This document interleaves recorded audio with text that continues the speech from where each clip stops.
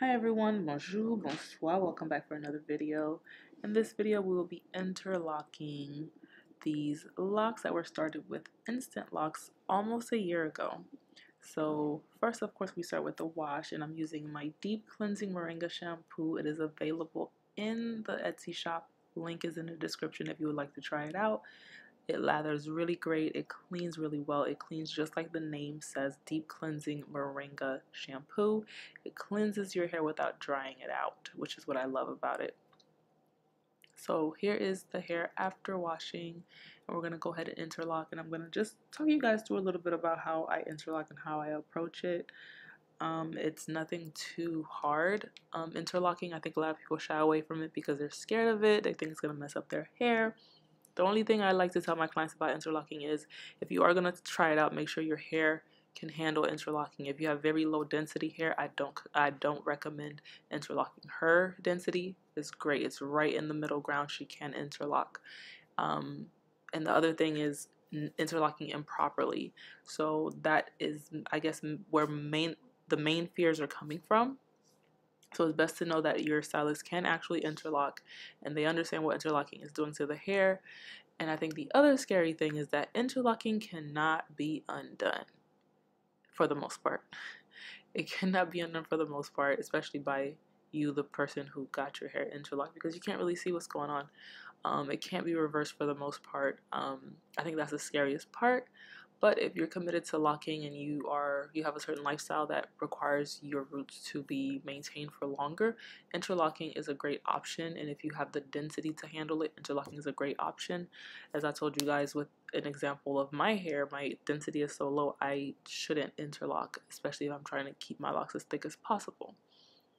However, when I do interlock for my clients, regardless of the density or how thick their hair is, I keep in mind not to interlock too tight. So I'm going to show you guys basically how I interlock. So I do the 4-point, I do the east, north, west, south interlocking, and I gauge where I'm going to start off based on the new growth, the length of the new growth.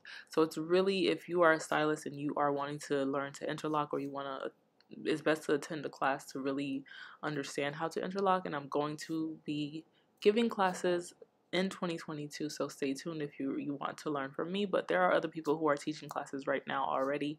It's best to do that and get you a mannequin and practice really well on that mannequin to make sure that you understand what interlocking is doing and how best to do it on someone's hair, not to leave any knots.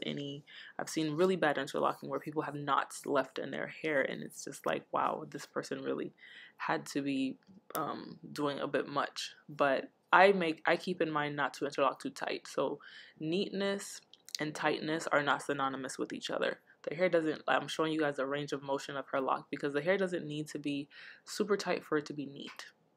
All the hairs just need to be gathered. So this is why before I interlock, I go through and I get all the little stray hairs and I kind of guide them into the hair. It's kind of like when I'm beginning a retwist, but not really, because I don't retwist the entire root. But I kind of manicure that lock before I do the interlock, so I make sure all those stray hairs are going to be incorporated in the interlock. And I'm just going row by row and doing this because, like I told you guys, I like to organize myself a little bit so it makes it a smoother appointment. So once I've done that, I go through and I interlock, and I'm going to show you guys a trick that I do to get the edges very neat.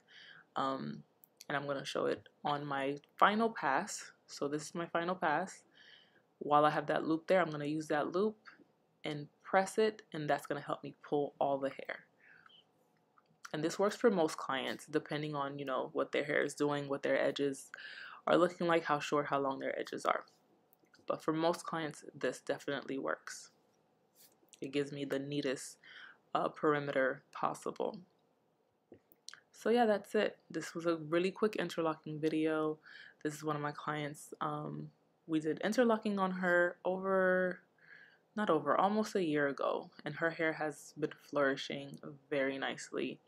I'm gonna try to include a picture of her initial instant lock appointment and compare to her hair now. It looks really amazing. Her hair is doing really well. She's loving her hair. I always like to ask my clients, you know, how are they liking having locks, just to see where they are with it and gauge where they are and what issues they have. Maybe retwisting is not doing it for them. Maybe interlocking will do it.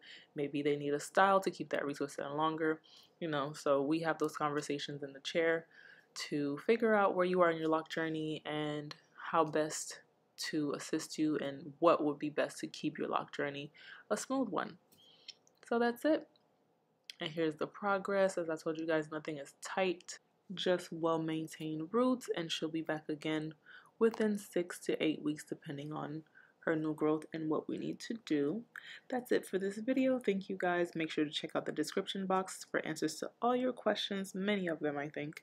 How to book me, where's my Etsy shop, where's my Facebook, where's my Instagram, things like that.